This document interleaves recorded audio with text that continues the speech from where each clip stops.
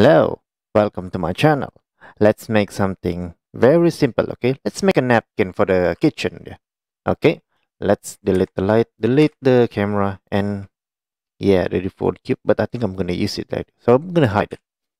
Let's make a napkin. Actually, you can use a texture to make this, but I'm gonna show you my way, okay? There are lots of ways, so I'm gonna show you my way. Add the loop cut there, two loop cut, and this one again over there. Now let's go to shading over there. Oh, make sure in edit mode. Press 3 or press here to go in face select. Add new. This is going to be the whole. I'm going to choose white. Increase that full white. I don't need the specular or the roughness. And let's add a new one. This is going to be the red. Okay. And we don't need to assign because we didn't select any face yet. Select the face where you want to assign. Okay. If you selected, go to here and assign. Nothing changed. Well, see this. See that? Cool, very cool, right? The specular, I don't need specular, and the roughness as well. So that's, I'm going to layout mode now. I'm going to go to this. Yeah, there you have it, guys. Very simple napkin. But we're not done yet. Let's make it a little bit more like this, okay? I'm going to use the array. Over there, I'm going to choose something like 30. 30 would do. Yep, 30 would do. And let's make another one on the y-axis.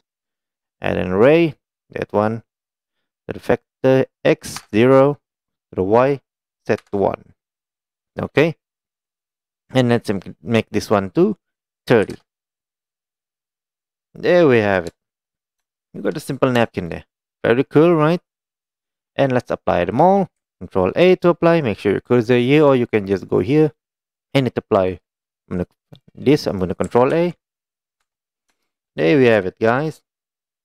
But if you look it carefully, you actually have lots of double from the array. So in order to fix that, press A, press M, and by distance. Okay, you can see here, you can see your doubles here.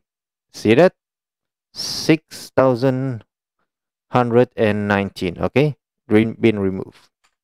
So that's how you make a napkin there. Very simple and easy, right?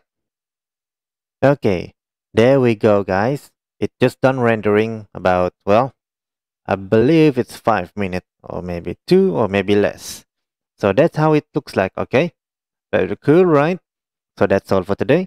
Thanks for watching, and I'll see you next time. Oh, how about try it yourself? It's very cool and fun. Okay? For now, bye.